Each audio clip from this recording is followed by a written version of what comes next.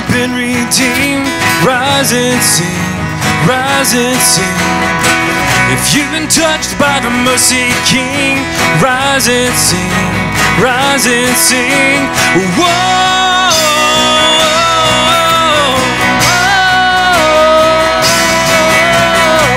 if you're bound but now you're free, rise and sing, rise and sing. Lift up a shout of victory, rise and sing, rise and sing. Whoa.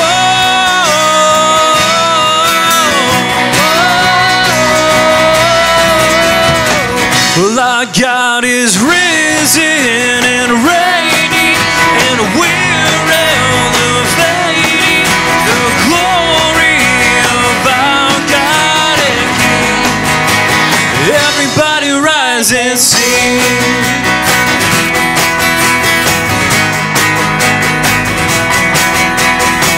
If in your heart rings a melody, rise and sing, rise and sing.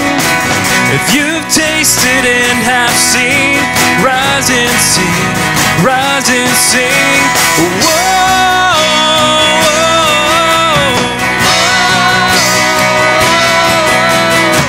well, our God is risen and reigning, and we're elevating the glory of our God and King. 'Cause our God is risen and reigning, and we're elevating the glory of our God and King. Everybody rise and sing.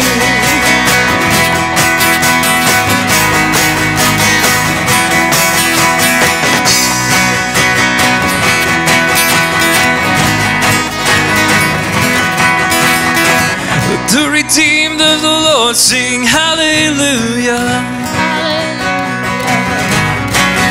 The redeemed of the Lord sing our God reigns. The redeemed of the Lord sing hallelujah. The redeemed of the Lord sing our God reigns. 'Cause our God is risen and reigning, and we're elevating the glory of our God and King. 'Cause our God is risen and reigning, and we're elevating the glory of our God and King. Everybody rise and sing.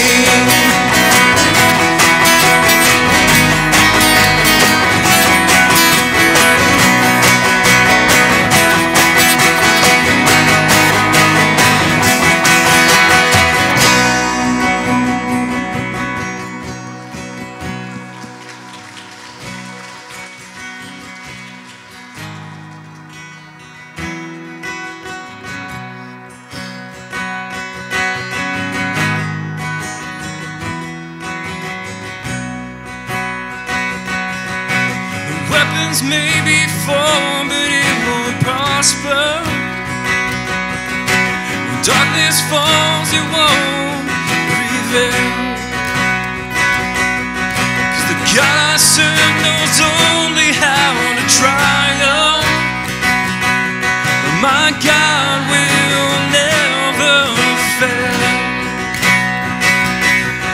My God will never fail. And I'm gonna see a victory, and I'm gonna see a victory, for the battle belongs to you, Lord. And I'm gonna see a victory, and I'm gonna see a victory, for the battle belongs to you, Lord.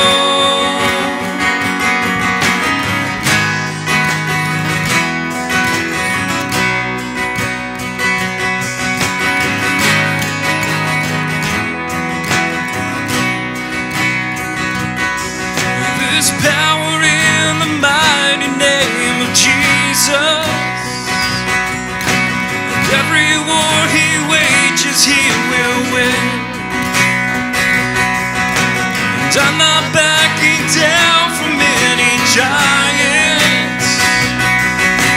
'cause I know how the story ends.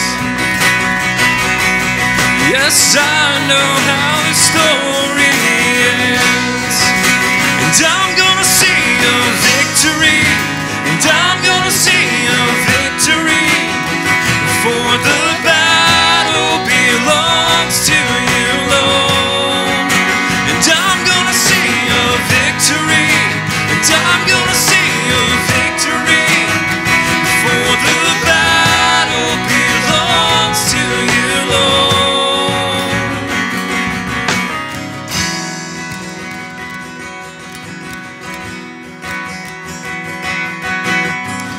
You take what the enemy meant for evil, and you turn it for good. You turn it for good. You take what the enemy meant for evil, and you turn it for good. You turn it for good. You take what the enemy meant for evil, and you turn it for good. You turn it for good. You take what the enemy meant for evil, and you turn it for good. You turn it for good. And I'm gonna see a victory, and I'm gonna see a victory, for the battle belongs to you, Lord. And I'm gonna see a victory, and I'm gonna see a victory, for the battle belongs to you, Lord.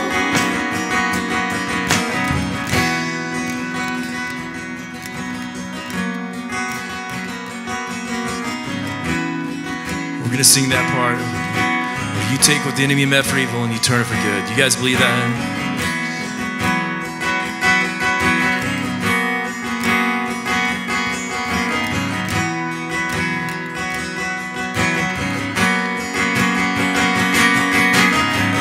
You take what the enemy meant for evil and you turn it for good. You turn it for good. You take what the enemy meant for evil, and you turn it for good. You turn it for good. You take what the enemy meant for evil, and you turn it for good. You turn it for good. Yes, you do, Father. You take what the enemy meant for evil, and you turn it for good. You turn it for good. One more time, sing it out.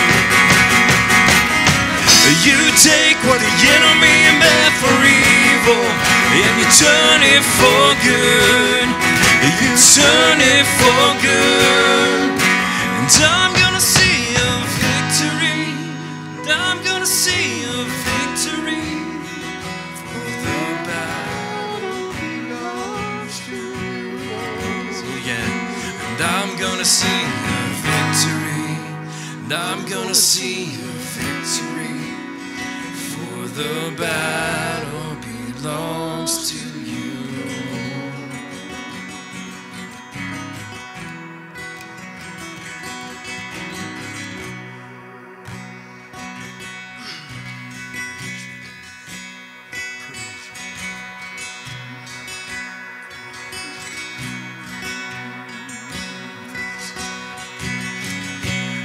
Lord bless you and keep you, make his face shine upon you and be gracious to you. The Lord turns his face toward you and give you peace.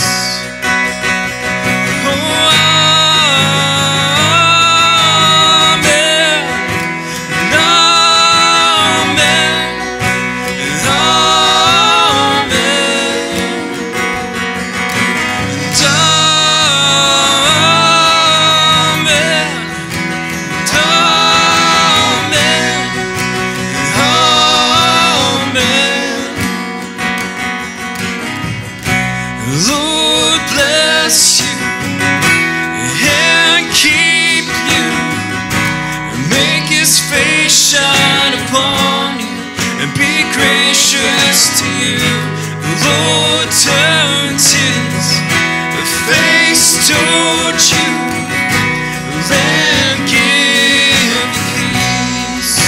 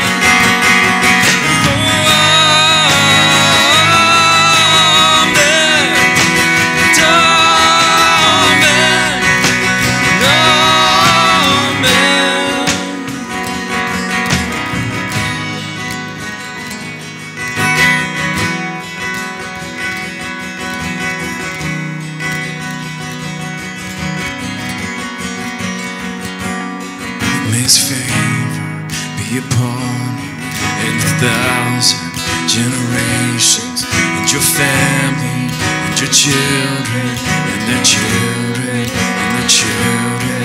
May his favor be upon you and 1,000 generations, and your family, and your children, and your children, and their children. May his favor be upon you in 1,000 generations, and your family, and your children, and the children. May his favor be upon you in 1,000 generations, and your family, and the children, and their children, and the children.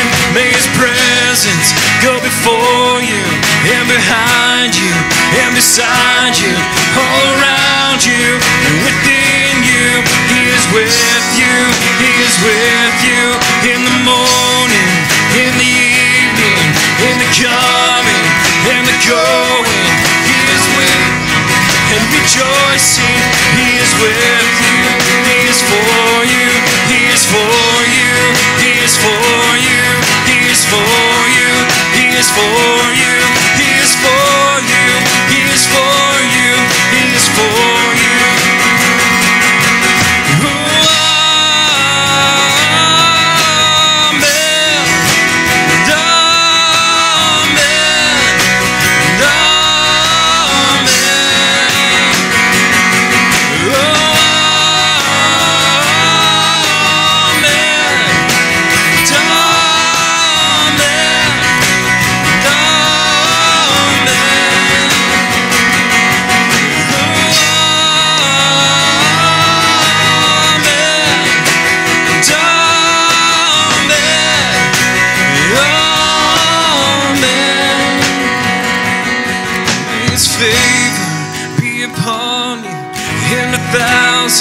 Generations, and your family, and your children, and the children, and their children. May his presence go before you, and behind you, and beside you, all around you, and within you. He is with you, he is with you, in the morning, in the evening, in the coming, and you're going, and you're weeping, and rejoicing. He is for you, he is for you, he is for you, he is for you, he is for you, he is for you, he is for you, he is for you.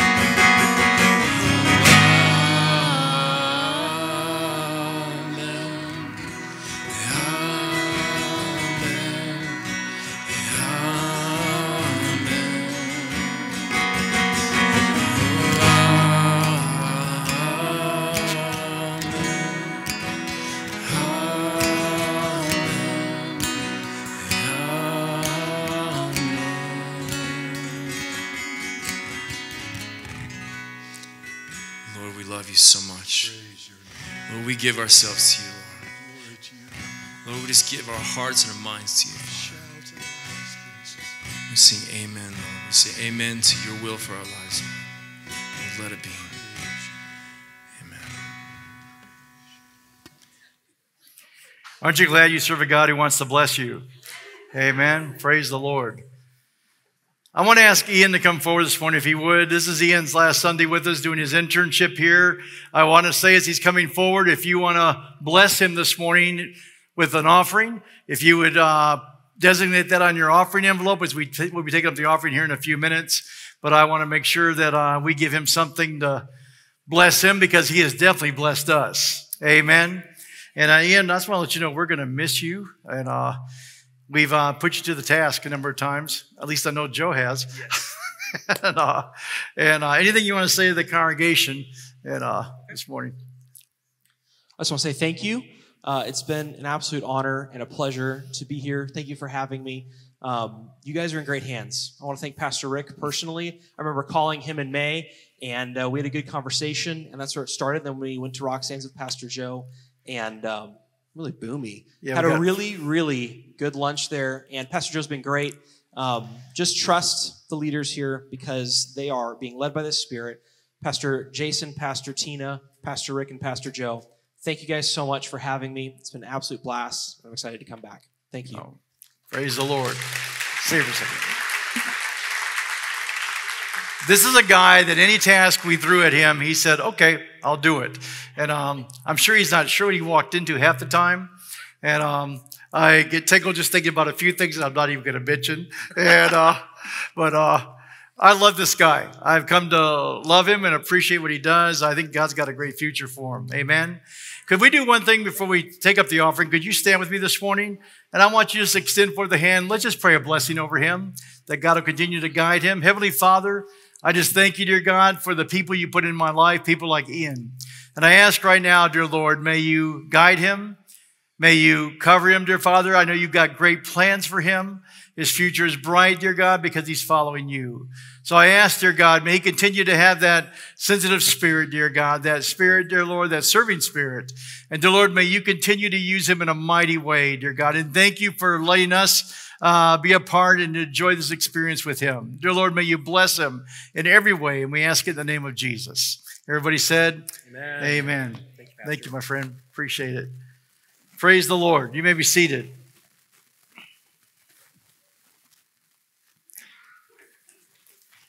I want to ask our ushers to come forward this morning.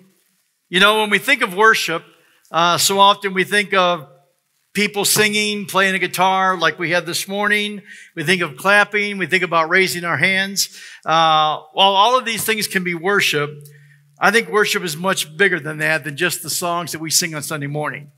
How many of y'all believe that? Our life should be worship. Everything we do has the potential to be worship. And you'll read a passage by the Apostle Paul in Romans chapter 12. He says this, "Therefore I urge you, brothers and sisters, in view of God's mercy, to offer your bodies as a living sacrifice, holy and pleasing to God. This is your true and proper worship. Do not conform to the pattern of this world, but be transformed by the renewing of your mind. Then you will be able to test and approve what God's will is, his good, pleasing, and perfect will." There's a phrase there, living sacrifice. And when you look at that phrase, it sounds kind of contradictory because a sacrifice is usually, during that time, it was something you killed. And that's why it was a sacrifice. And yet, when I look at this, what Paul is saying actually is that we be a living sacrifice. It's true and proper worship on our part to do that, to be a living sacrifice. And one of the ways that we do that is we can be a living sacrifice in our marriages, in our jobs, even in our budget, in our tithes, the 10% that belongs to God, our offerings, the extra that we give above our tithes. And I say that because I believe that when we give like we do this morning, we do it as an act of worship. So basically, it's just a carry-on from our singing, the offering. It's simply a carry-on from the part of raising our hands and praising the Lord. It's another act of worship. So I just challenge you this morning. I want to thank you for your faithfulness because we would not have a place to worship if it wasn't for the fact of your act of worship. And because of that, God blesses. Amen? So Heavenly Father, I ask you to bless this offering this morning. Dear Lord, may you bless it. Those that give to our church, dear God, those that want to bless Ian as well, dear Lord, may we realize that all that we give is an act of worship towards you. Dear Lord, may you use it in a mighty way, and may you bless those who give, and we ask it in the name of Jesus. Amen. I want you to look in your bulletin. You'll see a blue sheet of paper to kind of help you along this morning. We've been talking about shaping your future self. And in my previous messages, I kind of explained that in uncertain times, when you can't figure out what really is going on in life, God doesn't want you just to drift around with no plans. He wants you to plan something in your life. And I talked about the fact that I believe in sometimes He wants us to shorten our plans because we make long-term plans that we never really fulfill sometimes. So shorten your plans, shorten your goals, and believing and trusting that God's going to help you. And I talked about having a 100-day plan. Some of you came up to me the past week and said, I'm working on my 100-day plan. And I said, well, work on it, but start doing it. Sometimes we work on things that we never plan. We never do it. So I said 2 areas, if you remember. One was your personal goals, and one was your spiritual goals. Work on 2 areas, a 100-day plan that you can find out for your life, and it'll help you shape your future self.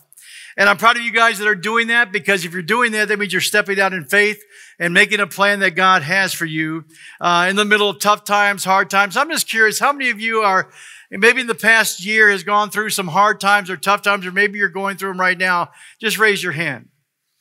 Okay, I see quite a few. And there's something about that. You might say, well, I'm not going through any. I'll tell you what, this morning, there'll be a time when you will. Isn't that an encouraging thought? And we'll say amen and go home on that.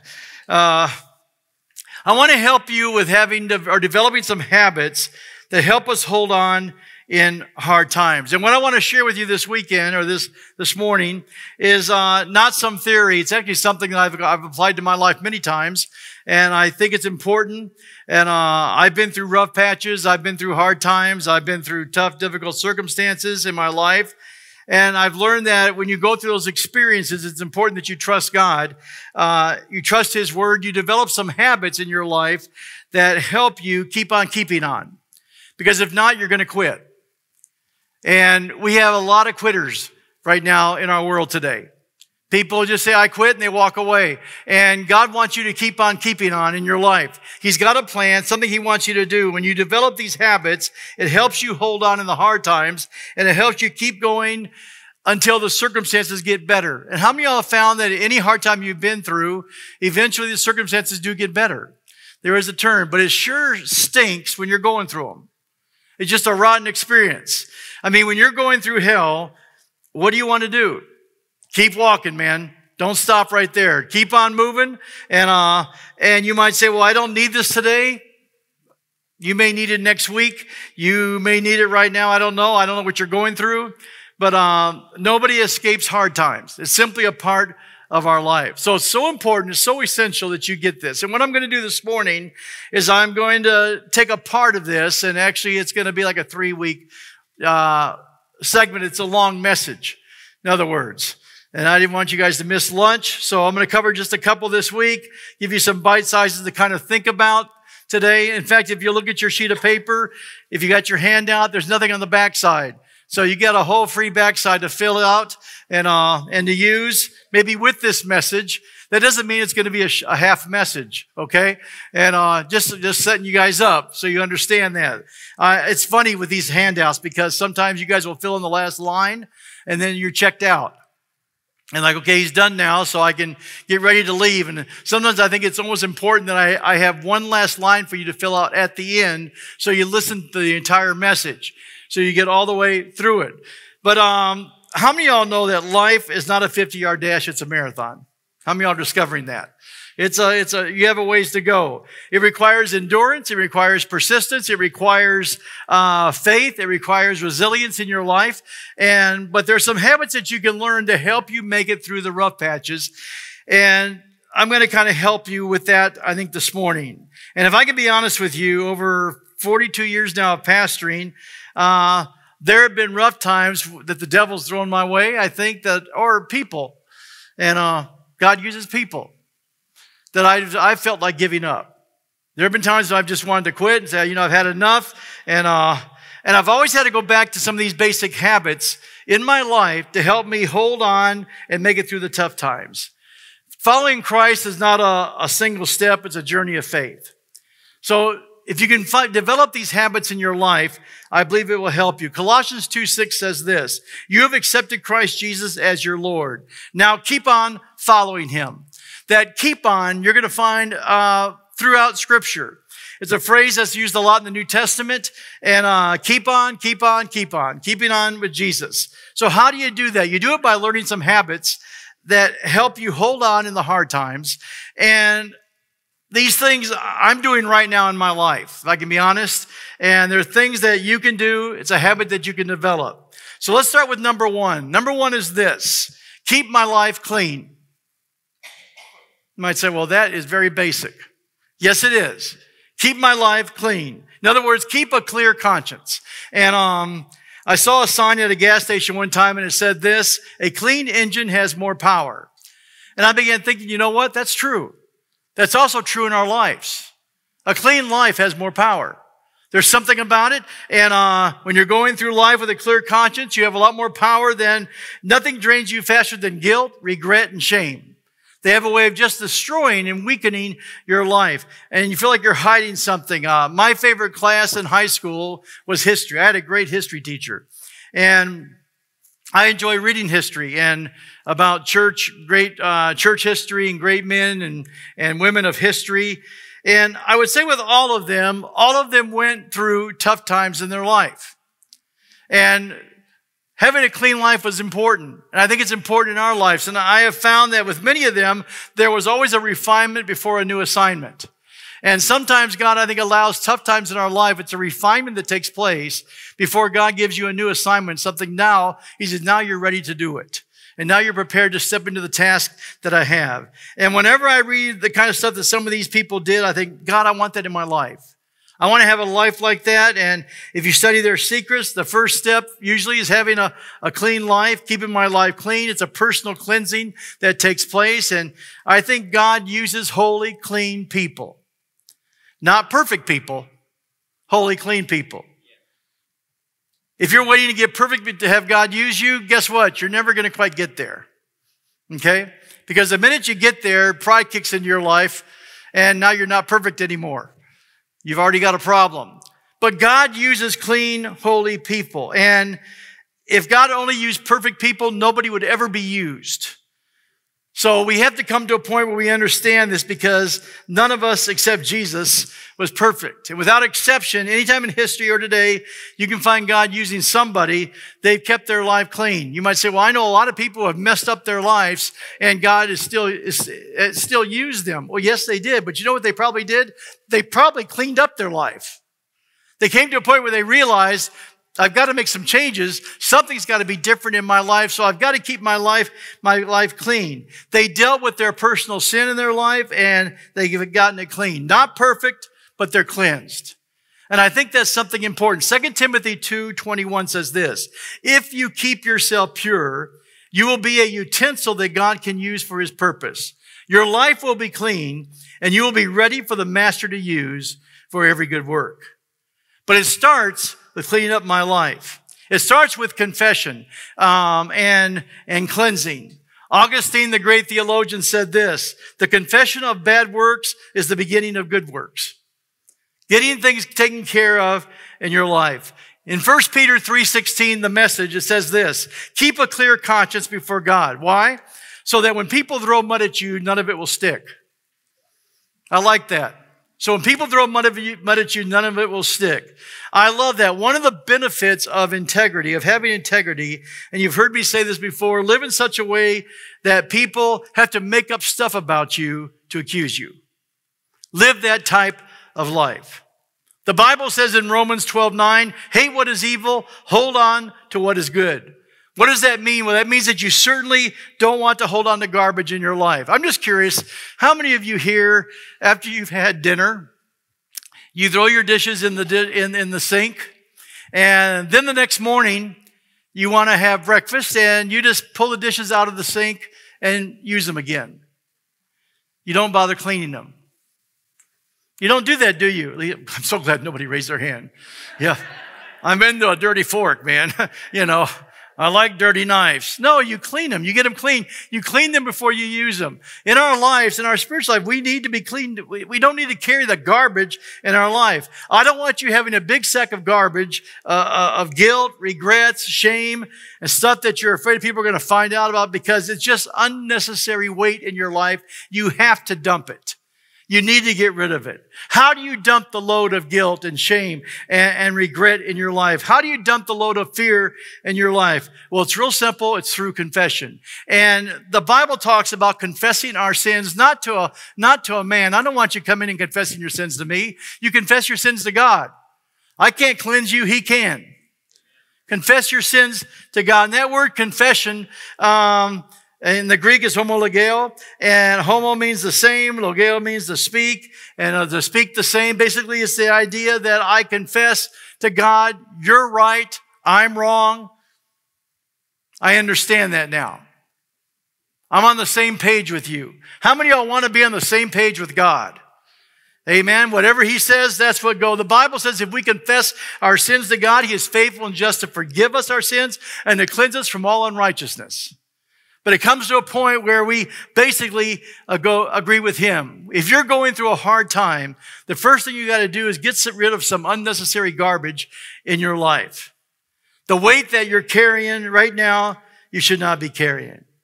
I mean, God doesn't want you to walk around in guilt. He doesn't want you to walk around in shame. He doesn't want you to walk around with a load of regrets. He wants you to let those things go.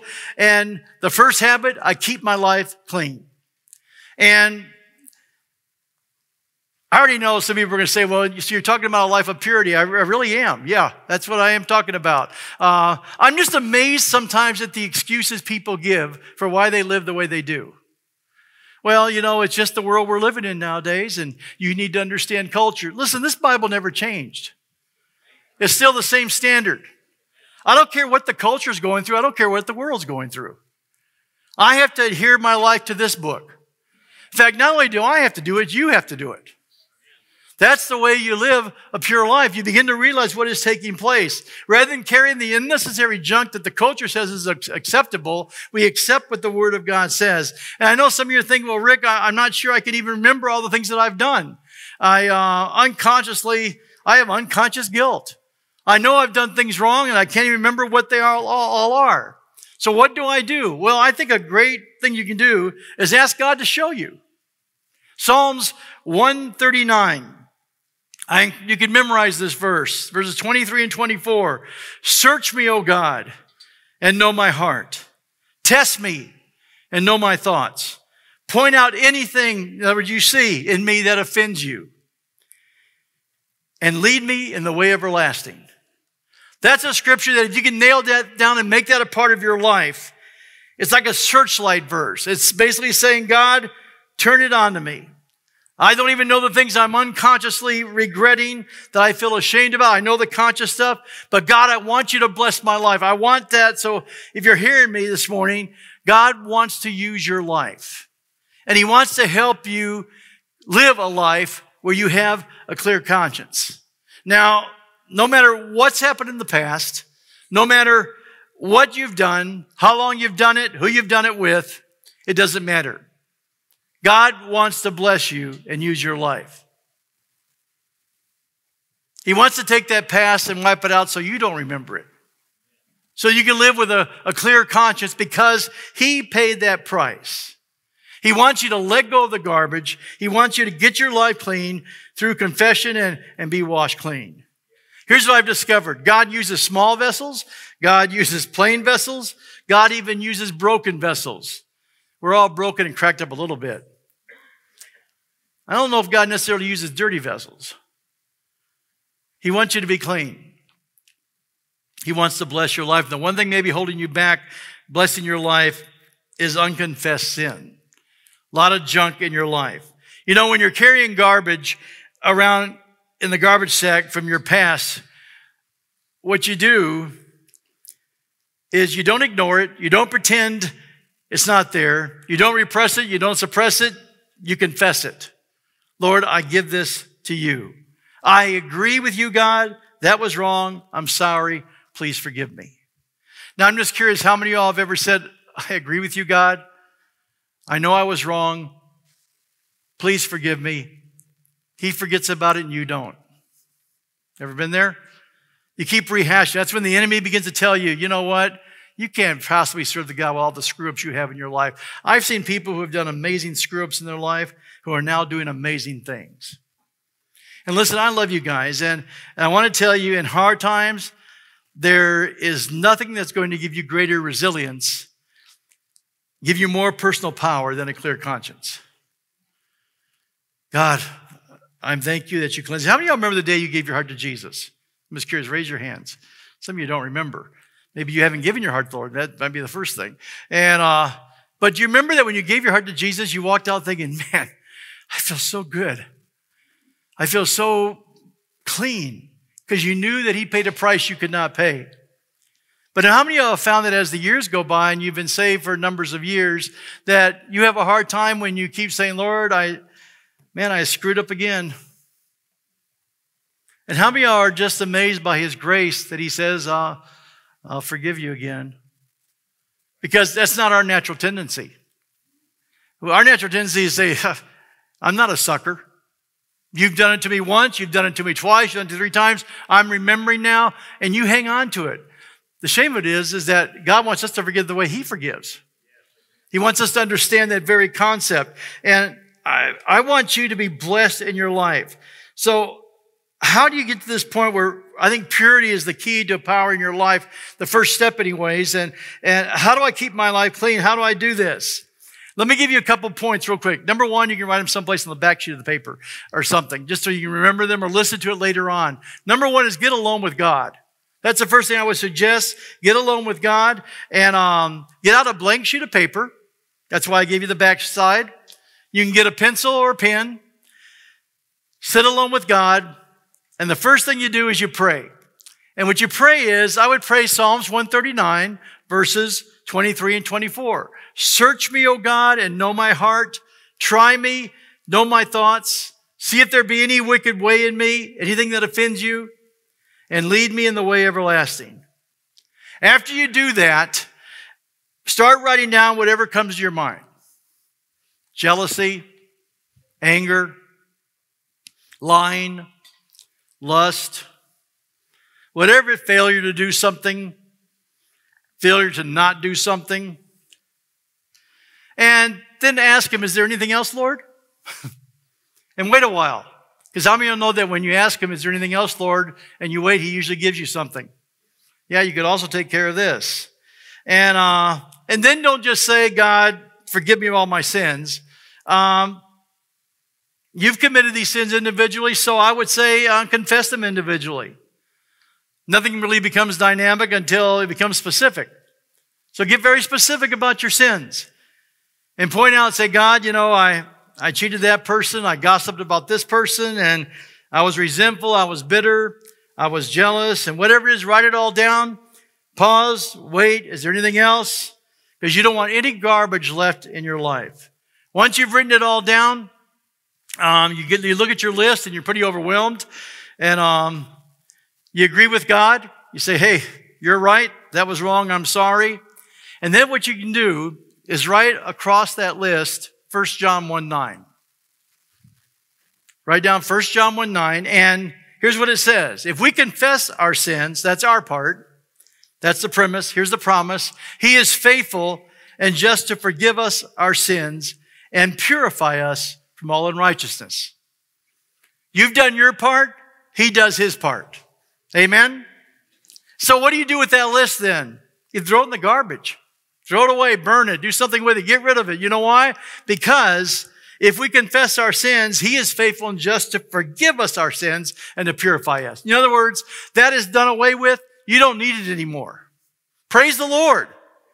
I don't need it anymore. He took care of price. He did something that I could not do. And what is standing between you and a clear conscience, if you don't take care of it, is usually pride. So come to a point where you give it to him. Piece of paper, a pen, sit down, make out that list. Now, I will tell you something that I've discovered. You may feel some emotion, or you may feel no emotion. And this has nothing to do with emotion. It's simply a choice. It's a choice saying that I'm taking a spiritual bath. It's a choice saying that I admit and forsake any known sin. It's a choice that says I'm going to do the right thing. And my guess is that some of you right now can relate to how David felt in Psalms 51. Here's what it says. God, I've been out of step with you for a long time. This is the message. I've been out of step with you for a long time. What you're after, Lord, is truth from the inside out. Soak me in your laundry and I'll come out clean. Scrub me and I'll have a snow white life. God, make a fresh start in me. Shape a Genesis week from the chaos of my life. Don't you love that translation? Isn't that powerful? In other words, God, give me a fresh start. How many of y'all have ever felt so glad you can have a fresh start? Man, I can't tell how many times in my life I have needed a fresh start. I've needed God to put me in His spiritual washing machine and put some soap suds in there and go to work on me. Because there's no way I can clean up the screw-ups in my life. And there's no way you can clean up the screw-ups in my life. But I serve a God who can. And you know what He gives me? He gives me a Genesis week from the chaos of my life. He gives me a fresh start. Now, I want to say something. If that is you this morning, you can settle those issues in your life right now. In fact, you can simply say, Lord, I give you my life. I give you my mess, and show me any sin that's hindering my walk with you, and I turn it over to you.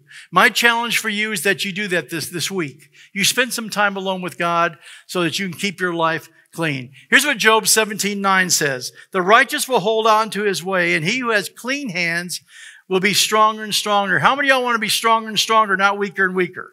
All right. Amen. You want to be spiritually strong even in tough times. Psalms 24:3-5 says this, who shall ascend to the hill of the Lord? Who shall stand in His holy place? He who has clean hands and a pure heart, who has not lifted up his soul on the vanity nor sworn deceitfully, he shall receive the blessings of the Lord. How many of y'all want blessings from the Lord? You start with number 1 here. Keep my life clean. What's the second one? You can write it down. This is it. Keep my eyes open. Keep my eyes open. You need to be more aware. You need to be more alert to what God is doing in tough times than in other times, because God wants to teach you in the middle of those times. He wants to teach you during your tough times.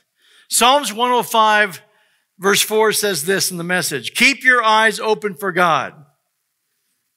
Are you looking for God in everything in your life? That's what it is. Keep your eyes open for God. Watch for His works. Be alert for signs of His presence. But we're talking about here, eyes open, be alert, watch. I'm going to use the word vision this morning that I think applies maybe to this very idea. I think sometimes we have the wrong understanding of vision, and it's often misunderstood. I don't think vision is just predicting the future, because I don't think anybody can really predict the future, and except for God. I mean, we didn't predict 9/11. We didn't predict terrorist attacks. We didn't predict mass shootings, the COVID pandemic, and you don't know what's going to happen tomorrow, much less next week. We're just hoping we get to tomorrow. So when I think about vision, I'm thinking of the idea of two things. One is keeping my eyes open. It's a habit of vision, where I'm always looking around me, seeing what is taking place. And I think vision can be, my idea of vision for this morning can be two things. One is seeing God at work in your present situation, okay? Seeing God at work in your present situation and moving on it. In other words, taking advantage of what's happening right now.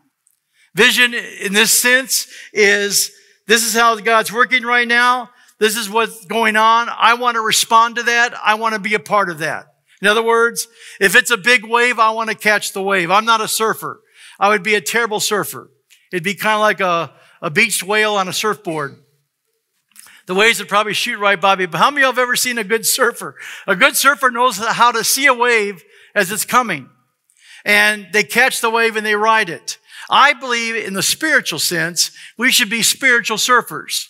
We should see the wave that's coming, that God is bringing our way, have the ability to jump on it and ride the wave that God has for us.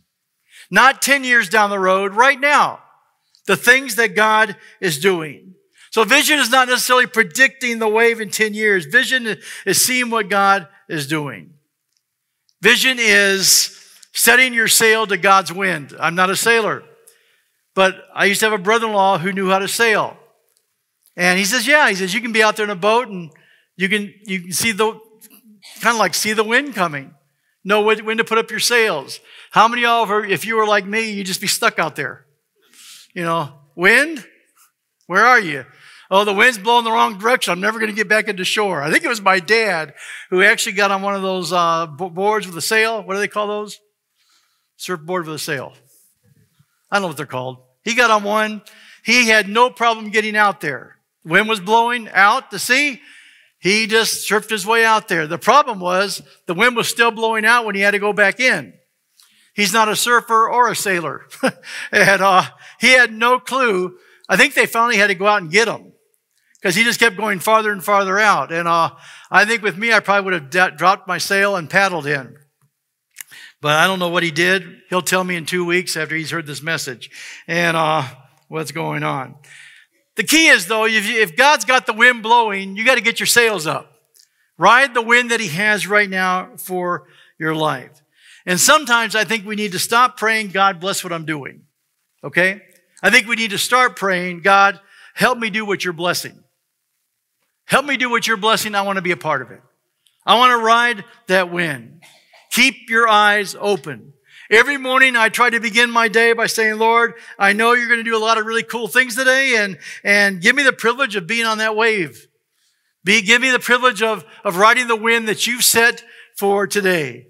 And I think one of the things that churches need right now in the world that we're living in to do the right thing is not just go after people who are unchurched. I think right now what the church needs to do, not just going after those who don't know Christ, those that are lost, I think we need to go after people who are de-churched since COVID. They've not been back since COVID. They've become de-churched. And a lot of people are just left out there for this reason or that reason, and they're out there just floating around.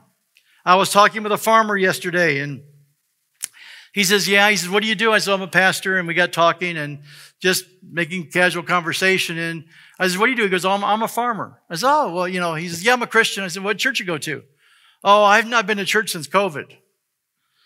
I said, oh, really? I said, so what do you do? He said, I'm not really doing anything. He was very honest. He said, I'm a farmer, I'm busy. And I said, okay. And I said, does it make you feel a little awkward talking to me? He goes, yeah, it really does. He said, I probably should be in church. I said, great. I said, tomorrow's Sunday. Where are you going to go?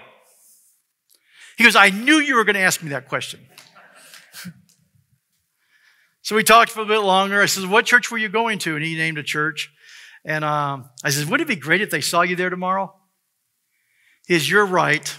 He says, you know what? I'll go. I said, do I need to call you tomorrow after church? He goes, no, you don't need to do that. He said, I promise you I will be in church. Here's the deal, is we have a lot of de-churched people in our world today. Since COVID, they've watched it online, and then eventually, honestly, I don't think a whole lot of them even watch it online sometimes. They've just kind of become de-churched. And you know what, folks? I don't know about you, but I miss the de-churched people. I miss people that we used to see here that aren't going anywhere. So I want to challenge you. Maybe that's something that we can reach out after because I believe that they need Jesus just like we do. And they're just simply floating around. So let me tell you what else is vision. Vision is seeing how you can use a good idea. And maybe somebody else has thought it up, but it applies to your situation. Proverbs 18:15 says this, wise men and women are always learning, always listening. So they're learning and listening for fresh insights. Did you know that it says there that a mark of wisdom, a mark of intelligence, a mark of being wise is that you learn. You're learning from other people. And the fact that you're in church today lets me know that you're all brilliant. Because you've made a choice to come to church to learn something. That's part of why you're here. And part of what takes place. So I give you honor this morning. Because I find that when you're going through rough times, the Bible, the habits that help us hold on, keep our lives clean, keep our eyes open, I find is sometimes simply learning. Leaders never stop learning. We learn through the good in our lives and we learn through the bad in our lives. We learn through the good in other people's lives and the bad in other people's lives. But we always are learning. We're learning something that's taking place, especially even in our rough times. And it's interesting that you can learn from anybody if you know the right questions. I was with a farmer yesterday, and after 5 minutes with him, I learned things I didn't know. You know why? Because everybody's ignorant on different subjects. I taught him things. He said, I never knew that about church. And we got talking. Well, that's because I know things he knows, and he knows things I know. Or I don't know. And consequently, I learned some new things. That's why iron sharpens iron. And we learn from one another. I've learned from bigger churches and I've learned from smaller churches. I've learned from my enemies. In fact, I think that makes me smarter than my enemy because they're not learning from me, but I'm learning from them. I often think of a time in my life when I was a kicker in high school in football. And that was one of the things, one of my positions. And there was a guy named Tank that played on one of the other teams. And he'd always tell me, and I just wasn't learning, he'd say, I got your number. I wasn't sure what he was talking about. I thought he wore the same jersey I did or something. When I kicked off, his job was to take me out. And the first kickoff in every game, I'd be flying down the field, and here would come Tank, and he would pace me from the side, and I'd be rolling around on the ground. You know what I learned from that? Look for Tank the next time you kick off.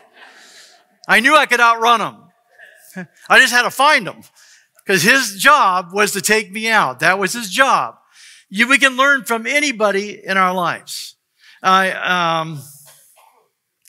don't have to be the person that thinks up everything. I know of a missionary who once said, I'm going to be original or nothing. And you know what? He accomplished both. And most boring guy you could ever listen to. That probably wasn't nice. But it was true.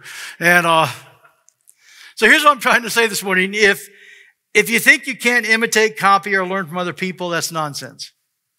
There are people in this church I greatly admire, and I watch their lives. And some of you know who you are. I learn from you. Keep your life clean. Keep your eyes open. Philippians 3:17 says this, brothers, this is Paul talking, brothers, be united in imitating me. I circled that word imitating. Keep your eyes fixed on those who act according to the example you have from me. 4 times I think Paul talks about basically imitation. Follow me as I follow Christ. And for a long time, I couldn't imagine myself ever saying that to anybody. Hey, you guys follow me as I follow Christ. To me, it sounded very arrogant and very prideful. Until I began thinking about that scripture, and I began to realize I would rather have you follow me than follow some sinner out there. I'd rather have you follow my example, the good and the bad. There are things that I do, there are things that I say, honestly, even on Sunday mornings from the pulpit, that I kicked myself the minute I said it. I thought, why did that come out of my mouth? I hope you've learned from me not to say that. And some of the youth meetings say, could you believe the pastor said that? I guess I talked about butts last Sunday, and that became part of the conversation. I am sorry. But let me say something to you this morning, very honestly. If you had to get up here every single Sunday and I critiqued you the way you critique me, you'd be in trouble. I mean, you know what I'm talking about. It's easier said than done. Because usually when I'm thinking about what I'm saying, I'm also thinking about what I'm going to say. And usually that gets me in trouble. And I just want to say I apologize, but I'd rather have you follow me than have you follow some of the yahoos out there that are just living big screwed up lives. At least I can tell you I stumble, I fall, I make mistakes at times. I'm imperfect, but I'm a child of the King. And I know who He is. I'm skipping all that. I think I'll skip that also. Let's bow our heads. I want God's power in your life. I want you to even go through tough times. And believe me, when you're going through tough times, it's the greatest time to be an example to those around you. Let them see what God is doing in your life. I read an article out of Harvard Business Review. I actually clipped it out. It says, imitation often beats innovation. Innovation's become an idol in our society. We think that if we have to come up with something new and original, when I think there's a lot of stuff that's already been written that's great to follow. Doesn't need to be changed, doesn't need to be created. It's right here in the Word of God. So I want you to look at your life this morning. Does your pride keep you from learning from other people? Are you able to see the vision that God has? I honestly don't know what hard times any of you are going through. I know some of you what you're going through. And I care about you and I love you and I'm praying for you. But I tell you, these two habits today, if you can begin right here, it'll help you not only strive, it'll help you survive in your life, no matter what situation you're going through. Keep my life clean, keep my eyes open, keep my heart grateful. And here's the deal. You may know about Christ, but do you know Christ? So I want you to bow your heads. And if you can say, Pastor, you know what? I'm going through a crisis in my life. I'm going through situations. I want to ask you this. Have you completely surrendered every area of your life to Jesus? And if you haven't, this morning you know you need to, I want you just to raise your hand for a moment. I want to pray for you. Yes. Anybody else this morning? Yes. Yes, I've surrendered my life to Jesus, but I've not surrendered every area. Sometimes we hang on to areas. But this morning I want to do that. Anybody else, just raise your hand. We're going to pray. Yes. Yes. Anybody else this morning? Complete surrender to the Lord. Yes. Keep my life clean. Keep my eyes open. Could you stand with me this morning?